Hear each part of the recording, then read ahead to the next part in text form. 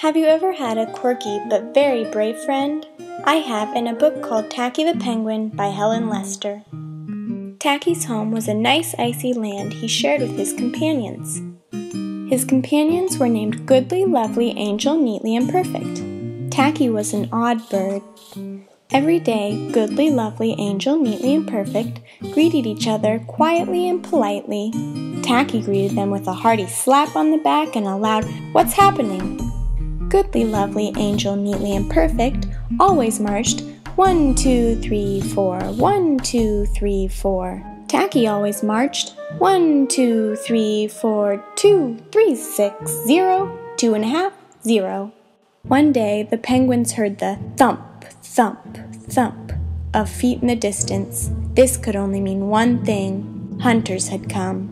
They came with maps and traps and rocks and locks, and they were rough and tough.